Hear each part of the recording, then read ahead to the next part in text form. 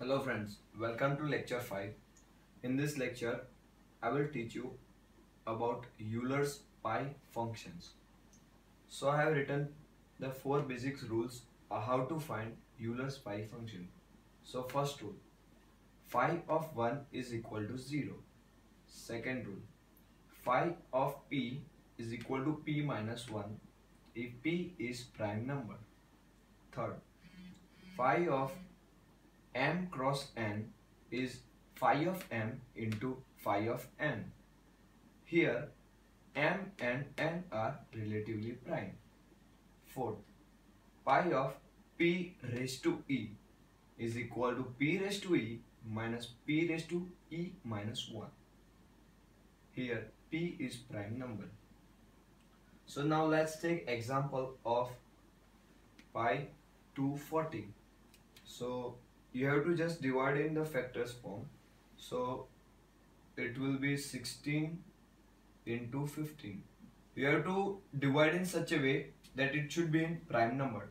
So it will be like 2 raised to 4 into 3 raised to 1 into 5 raised to 1.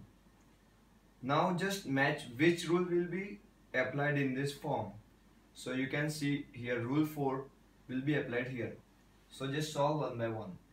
So it will be 2 raised to 4 minus 2 raised to 3 into 3 raised to 1 minus 3 raised to 0 into 5 raised to 1 minus 5 raised to 0. So will be equal to 8 into 2 into 4. So will be equal to 64. So therefore phi to 40 is equal to 64. So now let's solve one more example, phi 29. So you can see that it is a prime number, as I taught you in the earlier that how to find the given number is prime. So this is a prime number. So it will be just you have to apply rule number 2 here. So it will be p minus 1. So as 29 is a prime number, so it will be 29 minus 1 is equal to 28. So phi of 29 is equal to 28. Now let's move on to another example, phi 667. So as I said that you have to divide the number into different factors. So it will be 23 into 29. So as you can see the rule number 3 that both the numbers are relatively prime to each other. So you have to solve by rule number 3. Now as you can see that 23 is a prime number, so apply this rule number 2. So it will be 23 minus 1 into 29 minus 1. So will be 22 into 28.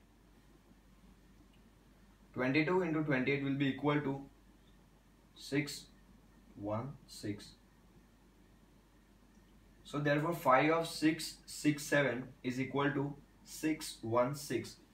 Now you can see that example 1 follows rule number 4. Example 2 follows rule number 3 as well as 2. Example 3 follows rule number 2, and phi of 1 is always 0. So I hope your all the concepts about Euler Phi function is clear. So I have given these 3 questions to solve by yourself, and if you have any doubt you can ask me or just comment in the comment section. Thank you.